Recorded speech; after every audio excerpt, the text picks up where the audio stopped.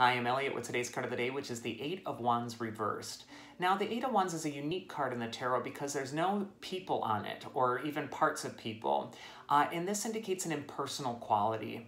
And often the Eight of Wands will indicate information swirling around you or movement or activity happening. But it's important to not take these things personally, but to just go with where the winds are blowing. And when this card comes up reversed, it could especially mean that you're feeling barraged by information or things swirling around in your head, or just feeling exasperated with the amount of things to do. And the way to survive this is to find your center and to connect with the element of air, which is what the wands are swirling through. And the way to do that is to find your breath.